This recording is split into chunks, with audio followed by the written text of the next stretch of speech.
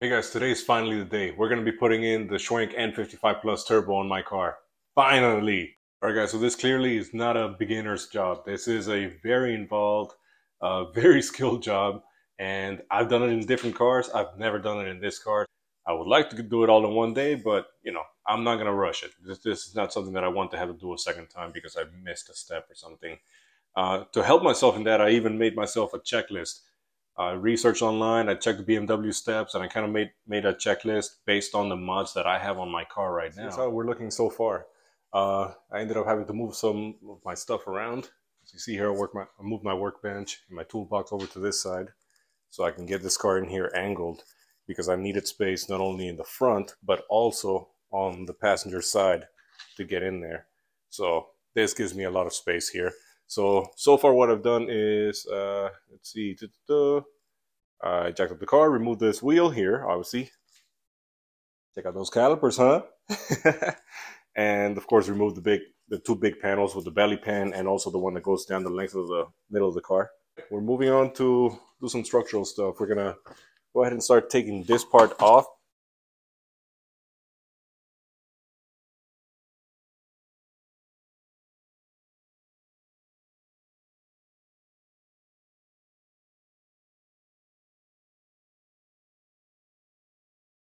There you go, guys. So anybody that says that you have to remove all this stuff individually, there you go. Show them this. It can come off in one piece and save you a whole lot of time. Okay, so the next step now is going to be to remove the top of this Bimmerhaus intake because I need to remove the boost pipe, which is way down here. That's it right there by my thumb. It's the output of the turbo going down to the intercooler. That's why I needed to get this stuff off because I need to access all of this.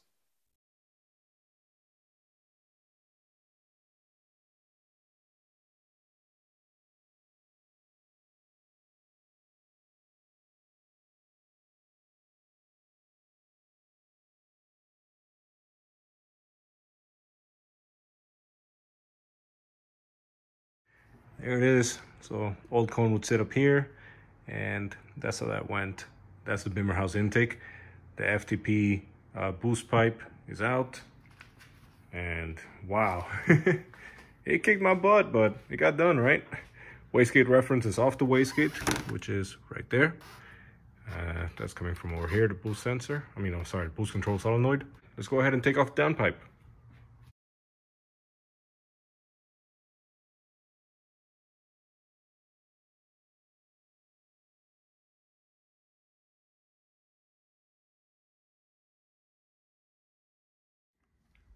Okay, the downpipe is out and the wrap is still looking immaculate. I've had it on for about 3 weeks now.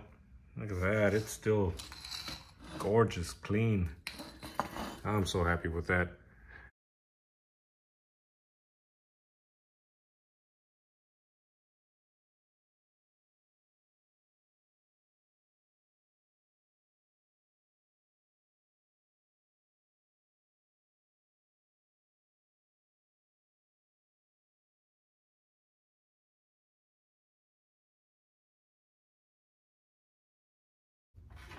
Boost control solenoid and the heat shield. This needs to come off because you need this out of the way so you can get to the mounting nuts for the turbo itself.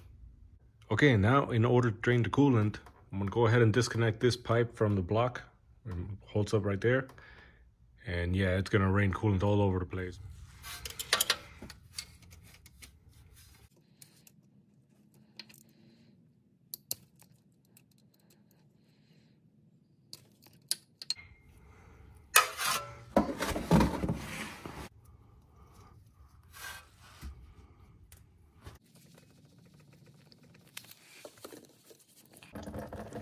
Okay, it's finally draining.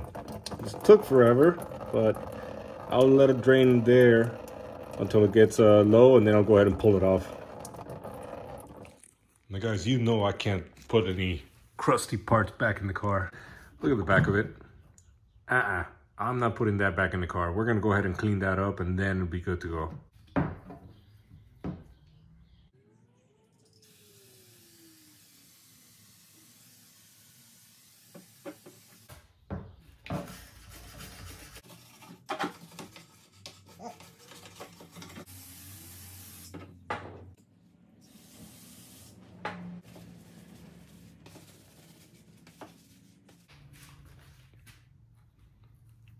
Okay, here you go. This is much better. I'm okay with this. Okay, so I already lowered the sway bar. You see here, I got a little play there because I need to have some room so I can get to the mounting bolts for the water pump up there. There's two down here. There's one on the top of the water pump that I got to get to. And I'm not taking the water pump all the way out. I just need to get enough room in it so I can get to the clamp for that metal pipe that we pulled off the block. Unfortunately, that clamp is pointing down and I have no way to get to it. So we're going to have to do it this way.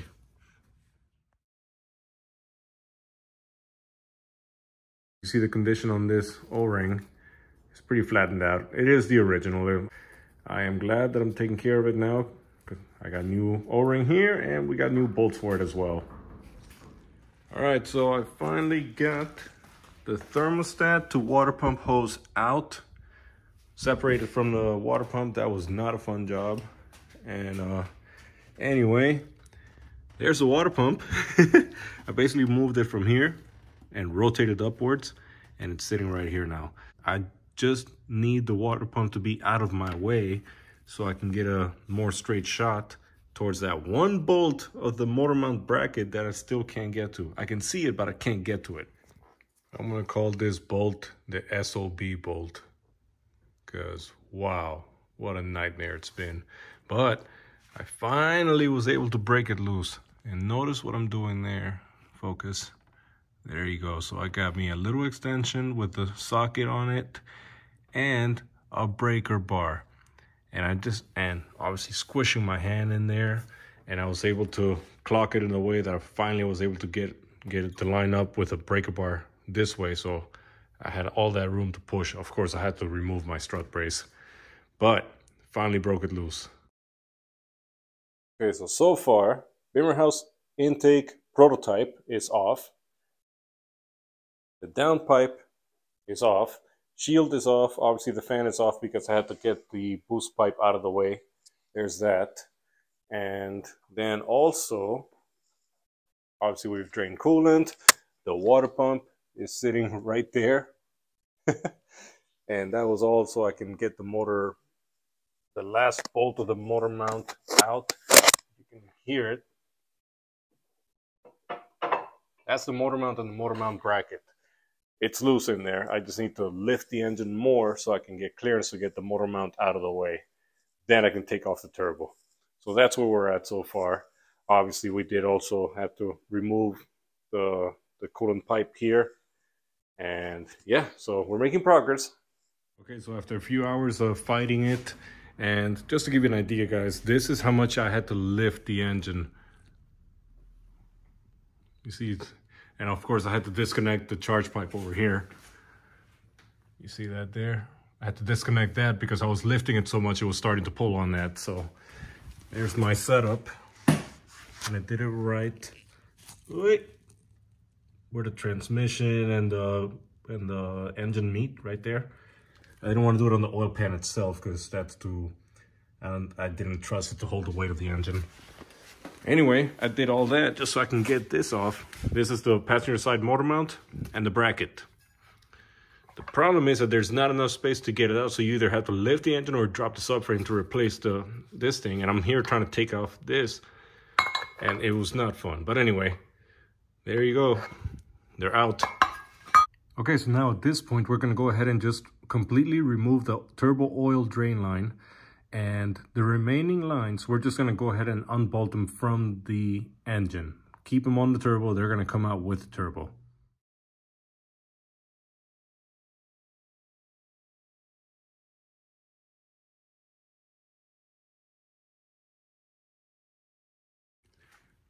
All right, so all the lines are disconnected. You have the coolant feed line, which comes out of the metal pipe here.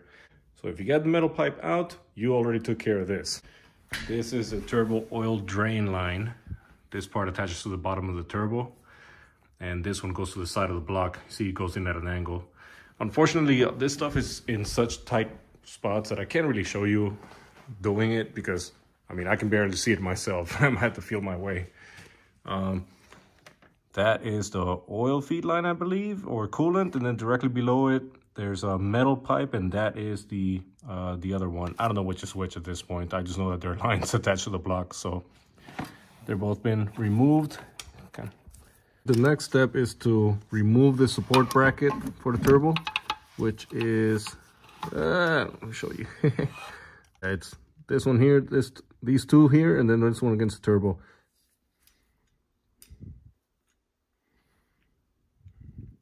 Okay, so all the securing nuts are off. Right now, if you take a look, the turbo is off the car. I mean, the turbo's off the engine. I still gotta get it out of the car, but oh yeah. So I had to push the turbo back up into place because it's getting caught on this side. It's getting caught on the old brackets for the factory catalytic, which I don't have. This bracket is catching it. This bracket is catching it. So I'm gonna go ahead and take off these bell housing bolts that secure the brackets. Put the bolts back in.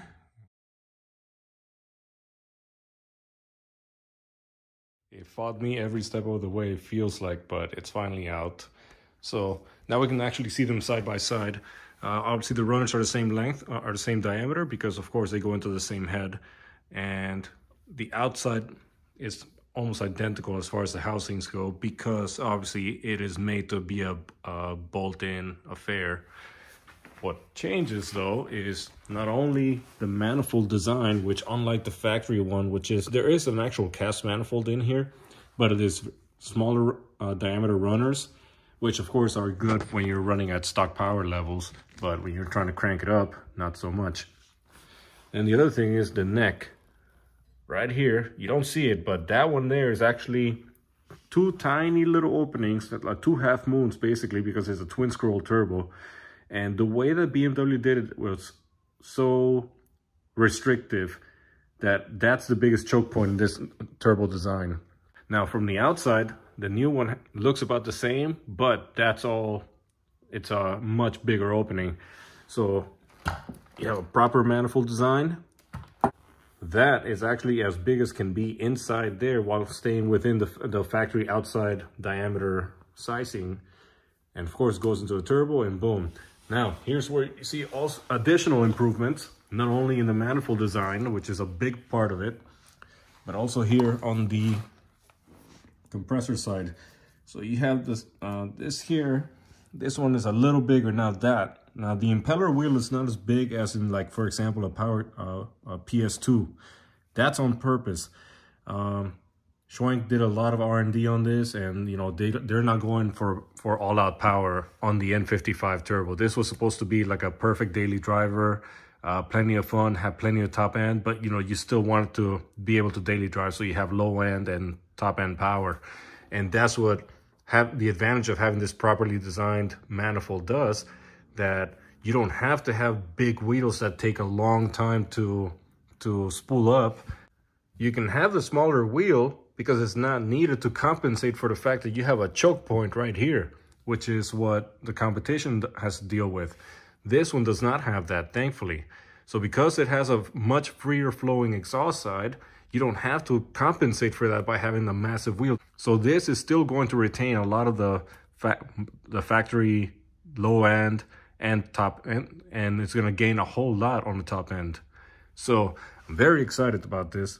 Also, the extruder wheels are a little bigger on this one than the factory one, but again, it's all the same on the same principle, obviously, as the impeller side. Hey guys, so I think I'm going to end the video here. I think there's a good stopping point. You know, I wish I could have recorded more of it, but it's only me doing it. I don't have a camera person, and also a lot of the stuff that I would have wanted to show you, unfortunately, like, you have to feel your way. I can't even see it myself. I have to go in there feeling around until I find it and then just knock it loose. But it is what it is. I just want to give you guys a general reference on how to do it here. But at least you see them there. It's finally out. I can't wait to see what that does. With that said, guys, thank you so much for sticking around. I'll have part 2 coming out next week. Hopefully it's going to be the install process. Anyway, guys, thank you so much. Go ahead and hit the like button if you enjoyed this. If it was helpful to you, consider subscribing. And of course, we got a lot more stuff coming your way. Thank you so much.